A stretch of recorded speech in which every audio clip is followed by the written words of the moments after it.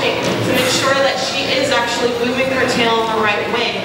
Sometimes Winter likes to cheat a little bit and she'll use her pectoral fins and she'll kind of spin like this and move through the water instead of using her tail. But that's not giving her the workout that she needs. So we want to ensure that she is getting that exercise, that it is helping her in the future to help prevent some of that scoliosis that she could acquire from those muscles overdeveloping.